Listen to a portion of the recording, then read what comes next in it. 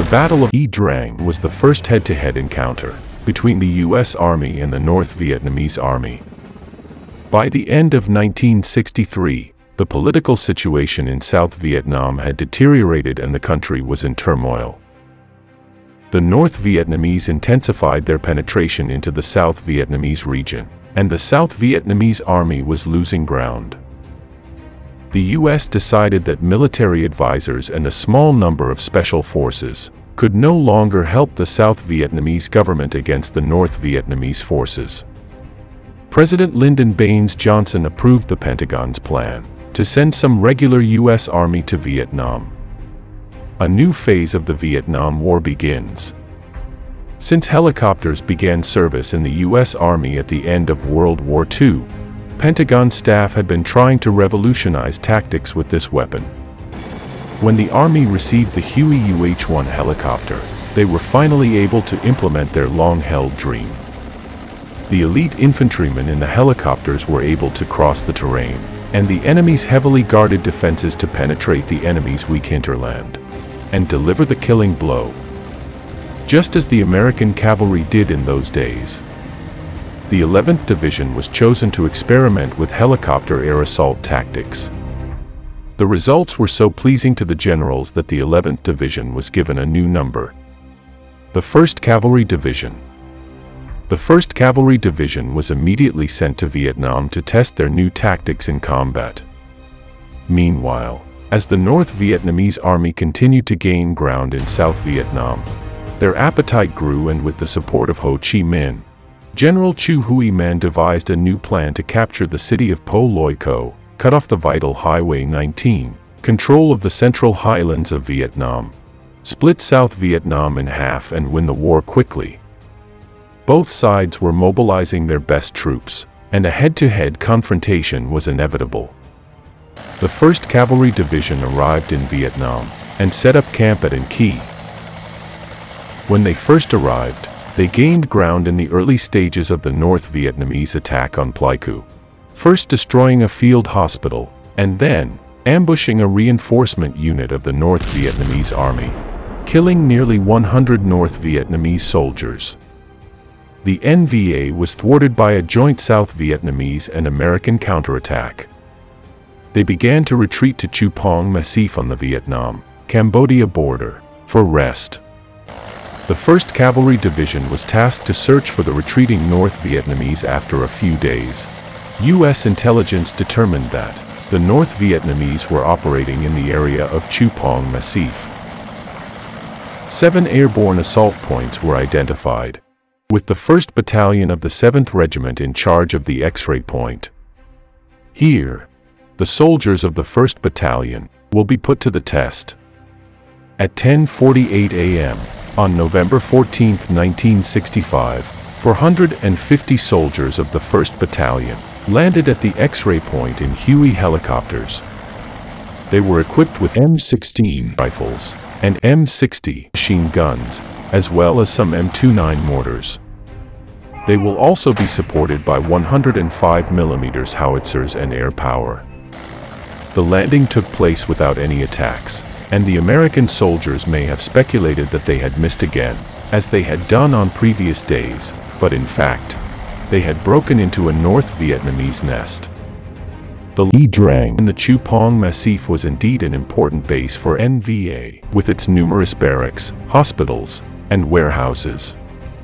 Surrounded by mountains, the Ia Drang River provided a good source of water, and was close to the border for assistance, making it an excellent place to rest and recuperate. It would have been difficult to get close, if not for the helicopter assault tactics used by the U.S. Army. Near Point X-ray were 5 battalions of the 33rd and 66th Regiments of the 1st South Division of the NVA, estimated to be between 2,500 and 3,500 strong, greatly outnumbering the 1st Battalion of the 1st Cavalry Division, and putting the Americans at an absolute disadvantage in terms of numbers. These North Vietnamese troops were elite units that had fought in the Dien Bien Phu campaign. The Vietnamese were surprised by the unexpected arrival of the American troops. However, with their 120mm howitzer and anti-aircraft battalions, marching along the Ho Chi Minh Trail. The pressure of fire on the Americans was greatly reduced, and the helicopters escaped the most deadly threat. 3 platoons from B Company were the first to come into contact with NAV. 1st and 2nd platoons were ordered to chase the fleeing enemy. 2nd platoon dashed fast, and got further and further away from the bulk of the group, when suddenly a large number of NVA appeared in front of them, and heavy fire pinned 2nd platoon in place, and they were cut off from 1st Battalion. The NVA quickly mobilized several battalions and began to surround the Americans. The 1st Battalion commander, Lieutenant Colonel Moore, immediately ordered the men to form a ring and hold the landing field. The unlucky 2nd platoon was split up and surrounded on the far side. B Company tried to get the 1st platoon to rescue the 2nd platoon.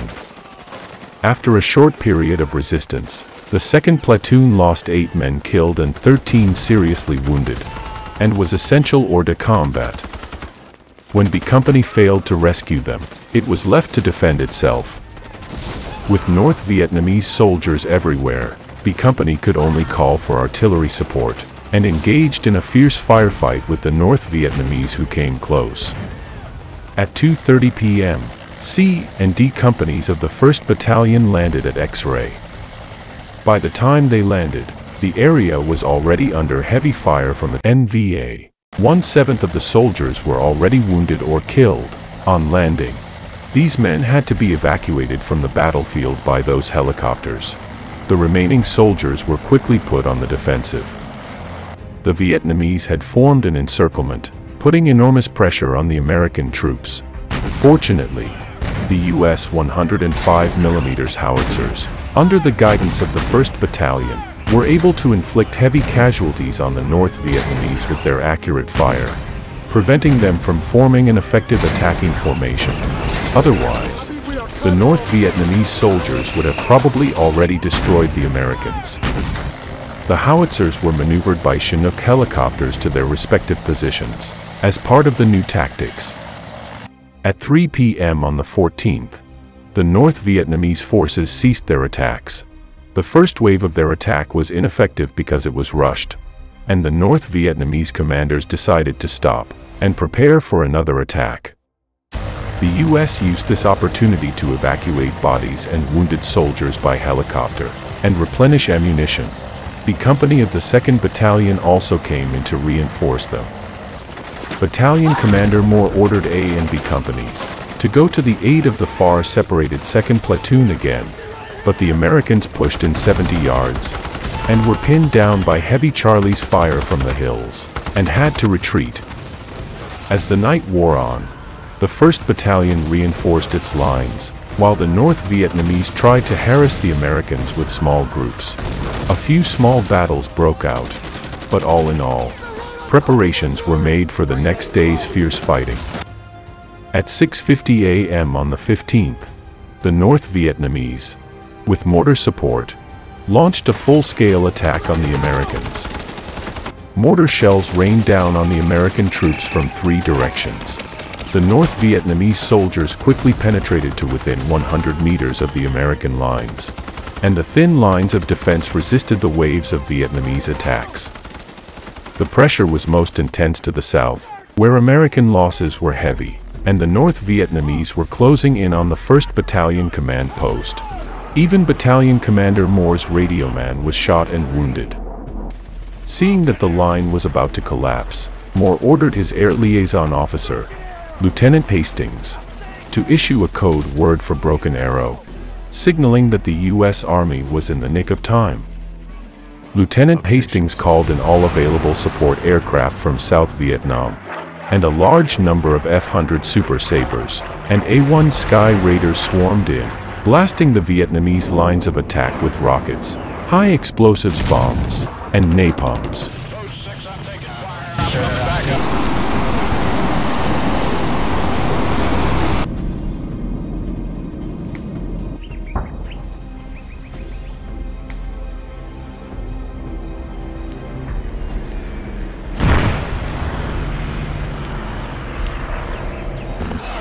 So chaotic was the fighting that an F-100's napalm hit Moore's command post, killing several American soldiers.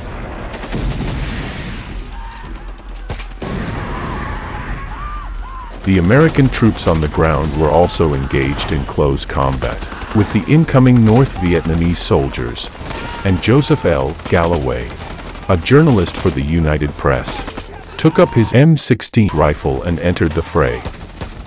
He was awarded a Bronze Star for bravery, the first civilian to receive one in Vietnam.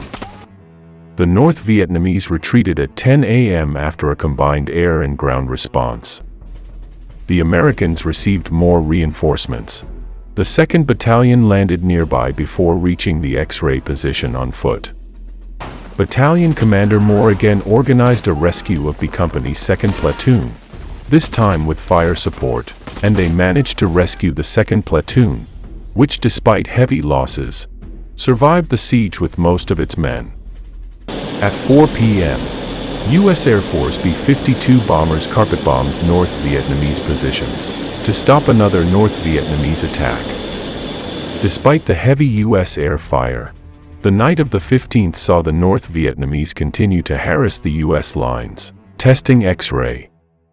The C-130S dropped a large number of flares, lighting up the battlefield as if it were daylight, and 4 U.S. artillery batteries concentrated their fire on the Vietnamese attacking formations, while the defending B Company had constructed good field fortifications to repel the approaching North Vietnamese.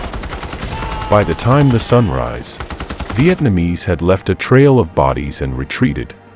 Only 6 Americans had been slightly wounded. The Americans had survived the most critical moment of the battle. At 10:30 a.m. on November 16th, the 1st Battalion, which had held out for 2 days, was ordered to withdraw from the battlefield, and together with the 2nd Battalion of the 5th Regiment took over the defense of X-ray. The U.S. reconnaissance also found North Vietnamese troops moving towards the border, trying to get out of the battlefield. The battle at X-ray was over.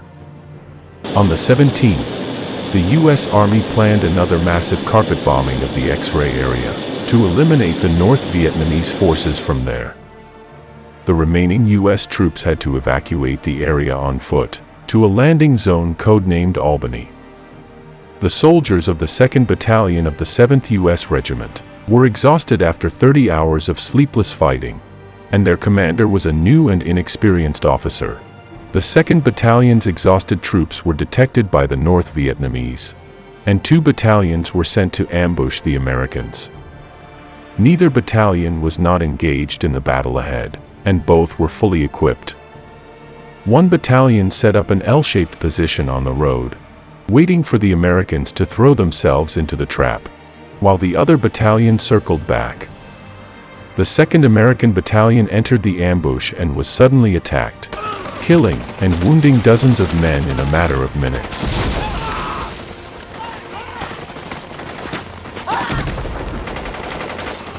Fearing that the Americans would call for air support, the Vietnamese quickly approached the Americans, and a melee broke out between the two sides.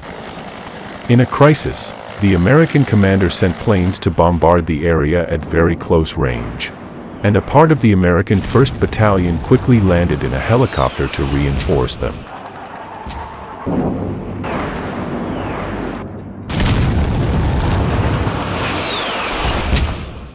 This ambush left 155 dead and 124 wounded in the 2nd Battalion, while the 1st Battalion was surrounded for 3 days and only lost 87 men. Over the next 2 days, the North Vietnamese forces were completely out of the area under American air pressure. The 1st Cavalry Division cleaned up the battlefield, recovered bodies and wounded comrades, and counted the numbers of the North Vietnamese soldiers killed and captured. In total, 305 U.S. troops were killed and 524 wounded during the entire Battle of Ia Drang. The U.S. killed a total of 1,037 North Vietnamese soldiers and captured 6. However, the North Vietnamese Army claimed that only 208 men were killed and 146 wounded. Both sides would always exaggerate the number of kills and conceal their losses. After all, it was the Americans who took control of the battlefield, cleaning it up and counting the dead, and the Vietnamese were the attackers, relying on light infantry to take on the enemy. So it is unreasonable that so few men died in the face of superior American firepower. The battle was the first head-to-head encounter between the U.S. Army and NVA, with both sides gaining and losing. For the U.S. Army, the helicopter assault tactics were validated as a revolutionary new method of warfare, and established an important direction for the future development of the U.S. Army. However, the U.S. Army also recognized that helicopter assault troops were light infantry, and that going into enemy territory without adequate intelligence would be a huge risk. For the North Vietnamese Communist forces, the realization that the U.S. was a different army to the French before them, with more firepower and mobility, led the North Vietnamese Communist High Command to abandon the idea of a quick victory and avoid a major head-on battle with the Americans, instead of using a more flexible and patient strategy to drag the Americans into the war. The commander of the 1st Battalion, Lieutenant Colonel Moore, who went on to become a retired Army general, later collaborated with the aforementioned journalist Joe Galloway on a memoir, named We Were Soldiers Once and Young, which tells the story of what happened in the Ia Drang. In 2002, actor Mel Gibson starred in a film based on the book. Some of the scenes in this video also refer back to the film. For the most part, the film is a true representation of the war, but there are some errors, such as the opening depiction of the French GM-100 task force being ambushed, with officers wearing Foreign Legion uniforms, when in fact there are no Foreign Legion members in GM-100. The end credits also show a fictional UH-1 helicopter using rockets and a minigun to cover a counterattack charge by 1st Battalion Commander Moore, when in fact, UH-1 was not yet equipped with rocket nests and miniguns. The film also ignores the part at the end of the battle where the U.S. 2nd Battalion was ambushed and suffers heavy losses. That's all for today. Please subscribe to my channel, and see you next time.